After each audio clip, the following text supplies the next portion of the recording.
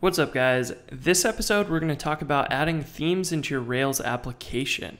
So if you're like me, you're not much of a designer, you probably have bought themes before because, frankly, they're like 20 bucks and it's a lot of effort that you don't have to put in, and you can just have something that looks pretty nice out of the box and you don't have to worry about too much stuff. And then you can tweak it and hack it into something that fits your own application. So I bought a theme here called Detail Admin on Wrap Bootstrap, and these are themes that are built on top of Bootstrap. So you can do the same thing for Foundation, or you can just buy themes out of the box that aren't built on a CSS framework. And you basically just can pick them up anywhere you want. There's Theme Forest, there's a whole bunch of places like this. Basically, you want to just pick up a regular HTML theme.